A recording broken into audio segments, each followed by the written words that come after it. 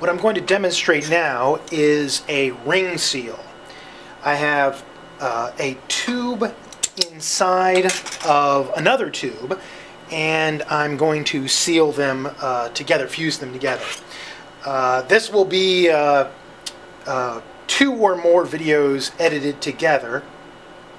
In my first attempt at the ring seal, it worked fine, but I forgot to put the sodium filter on my camera, so you miss a lot of the details because of the orange flare from the sodium. So for the prep work, again, I have that spacer that I talked about. I've got this purple tubing on the inside and colorless borosilicate on the outside. I have this all hooked up to a blow hose. And there are several ways to make ring seals. This is a very standard way from what I've seen, both from my own experience and from reading different scientific glass textbook. All I've done a little differently is created a little spacer that will help me keep the inner glass tube centered so it's not wobbling around or anything like that. You can do this with cardboard, and that's how I was taught how to do it. The only problem with that is with a narrow tube like this, getting the cardboard in and out is very difficult. So I came up with this idea of just using this glass spacer. So now I'm going to go ahead and heat the bubble right here, fuse these 2 pieces of glass together, and then I'll pop the center and then just torch anneal it from there. Eventually this series will turn into making scientific glassware, a gas bubbler or cold trap, or a reflux condenser, or other scientific apparatus that require the ring seal. So I'm starting off by heating the glass, but I'm at a distance just to warm this up. The inner tube, because it is some artistic color glass, it is borosilicate, but it is significantly thicker than the tubing that I'm fusing to. So I have to be very careful about that to make sure that they fuse together, get the walls even. Otherwise, that will create a lot of stress, and then that will become a problem. Just that, there we go. You can see the bubble is collapsing as these 2 start to fuse together. Now I'm going to use my blow hose to give it a little puff of air. Bring it back. I'm going to do this a couple times.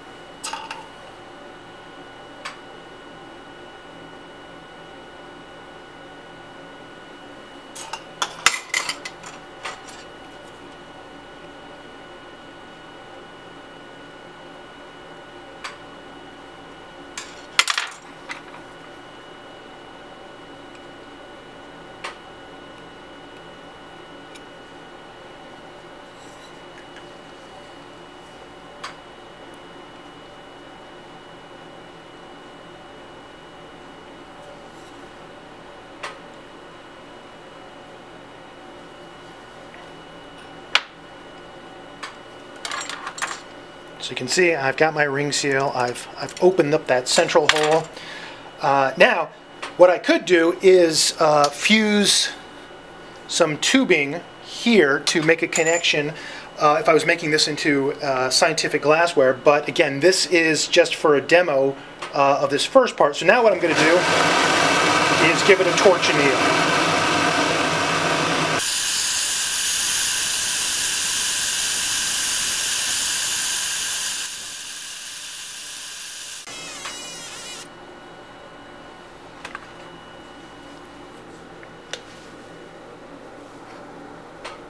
And now I'm placing it into my toolbox that has fiberglass blankets, so I'm covering it with the fiberglass blankets.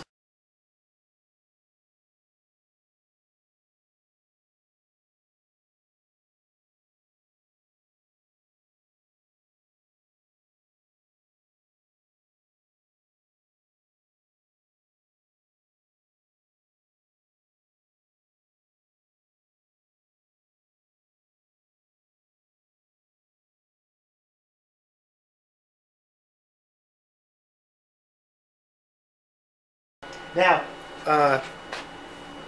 here is a ring seal I made earlier today using the same method, and this is by far the best ring seal I've ever made in my life.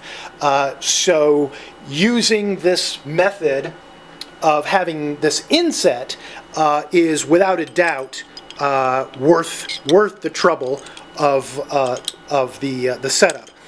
Some drawbacks are, well, and I'll show this later, you have to make this inset yourself, of course, and you have to make it specific to whatever you're trying to do as far as the project. What I want to do with these is make some oil bubblers, as well as eventually make some reflux condensers out of these. And so I made this little inset earlier today where I cut it to length and I put a couple dimples in here, so that way when you put the tube in, it seats in here, but it can't fall through. Let me, what? Jeez. If I remove the Kim wipe, so you can see that it's not the Kim wipe that's holding it in place, it's these two little indentations that I've made. The purpose of this, again, little piece of Kim wipe is that there's a little bit of play, and that's intentional, so that way you just cinch it down by wrapping a little bit of Kim wipe there. Could be, you know, thin cardboard or anything else, and then now you've got it. Alright, so, oh, that's a little bit wide. That's not going to work. Let's see, this one's better. Yeah. So now you're good to go. Obviously, if you don't get the sizes correct, then your little jig isn't going to be worth anything. But if you're trying to make a series of test pieces, so you learn the fundamentals. So in this case, what I'm trying to get experience on, to learn the proper technique, is for making that ring seal.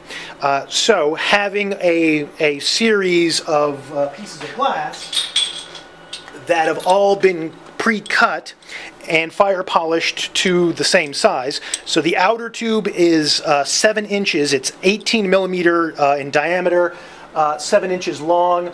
The inner is about 8 or 9 millimeters in diameter. The color glass is about 8.5 to 8. The colorless that I've also used is 9 millimeters in diameter and about 4 inches in length, with a little bit of a flare. And the goal, in this case, all I'm trying to do, again, is make a good ring seal. But from this ring seal, I can pop a hole here, or actually pop a hole at the top, pop a hole in the side, seal it at the bottom, and now you've got an oil bubbler or a vacuum trap. If you make another ring seal at the bottom, this gets you to where now you're making a reflux condenser. And I will show examples of this as I get further along on this project. But right now, this ring seal has not been annealed, and there are several ways, again, to make a ring seal. This is a ring seal I was practicing the other day, and oops, yeah, so this is a case where the interface between the green glass and my blank was a cold seal. It wasn't a proper ring seal, and it broke when I basically picked it up today. So finding the best way to do it. And I will put some description and potentially some links in this video because I have seen at least half a dozen methods of making a ring seal that some are very similar, some are radically different in how the operation is performed. But at the end of the day, if you do it right and you get a good seal, it's uniform, no stress, and it's very well aligned. This is a little bit wobbly, but that's because I didn't have the Kim wipe really positioned the way I should have on this first go, but that's okay, because all I really wanted was the ring seal to be good. So the fact that, yeah, there's several ways to do this can be very useful, and it can also be very frustrating because you watch somebody make it in what looks like an unorthodox manner, and they do it and it's fantastic, and then you try and follow that method and it doesn't work, or you fail at it. What you have to take into account is that person has probably been making, ring seals and doing glass blowing for 10, 15, 20 or more years. So if they use a slightly unorthodox method relative to what's, in scientific glassblowing textbooks, they're able to do that because of their level of skill and dexterity and just how well they know how the glass is going to behave. So my goal is to make quite a few of these, and eventually, right now I mentioned this is 18 millimeter with 9 on the inside. I do want to expand this out and make some larger ones. This is 24 millimeter, but to use this method I'm going to have to build a new jig specific for this diameter of glass and then whatever the length I want. So that will be something I'll put in a later video. But making a ring seal, if you don't have a lot of experience, the way you can cheat, as it were, is by preparation. What you want to do is you want to, like I said, with this jig, the purpose of this whole setup is to make it as easy as possible for me to make the ring seal. If I don't have that tube basically under control and aligned, as I make the ring seal, it flops all over the place and it starts to become, like I said, a huge headache. If you've got cardboard stuck up on here, putting it in and taking it out can also be a pain, especially with more narrow diameter tubing. So this is a method that I'm going to try and expand on going forward. And I know glass blowers have used variations of this method where they might have like a piece of rubber hose attached here and use that in conjunction with a cork or something else. But as I was thinking about this today, I realized, hey, a little piece of glass. And you can see my jig doesn't quite fit in here, and that's because when I removed it, this was still a little bit hot, so I removed it too soon, and that's how it got off center. At least that's my thought process right now. So we'll see. What I'm going to do in this video is I'm going to make the dimples that are used to seat the inner tube for the bubbler or condenser. So I basically want to make another set of these insets. That way I can modify them or make multiple condensers without having to keep pulling them out. So I've made 2 marks on either side, again to match that. I'm going to heat it really hot in one spot, gently push to get about halfway, flip it over, and then do the same. Normally, you'll actually see it divided into 3 in many cases for glass blowers when they do this technique. In this case, I'm not going to overthink it. All I need is just a small indentation to seat this. It doesn't even have to be, in my situation, all the way to the center. In other words, halfway on each side. Because of the diameter of the tubing. So first I'm just going to warm this up a little bit, like this. And I don't want to lose those markings just yet. So now I come in, heat it strongly in that spot. There we go. and then give it just a little bit of a push. Okay. Again, I'm doing this at a bit of an awkward angle to try and keep this in the frame of the camera. So I heat up the spot, come out, give it a little push, and there we go. Now again, if I want, I can give it a little bit of an anneal or anything like that, but again, for this part, I'm not really concerned about anything like that. So there we go. Being able to make these type of indentations in the glass is not decorative in scientific glass blowing. These are used in Vigoro columns. These are used in condensers to have a place on the inside to pack in steel wool or other types of media that you might want in your chemical apparatus for one reason or another. They basically, again, for a Vigoro column, they give you surface area for condensation. So this is actually something I'll probably make a video of this later, of practicing this technique of making a spot, pushing it down, moving to the next one, pushing it down, and going from there, to really get a feel for how the glass has to move, or how it has to be heated to get it to properly move.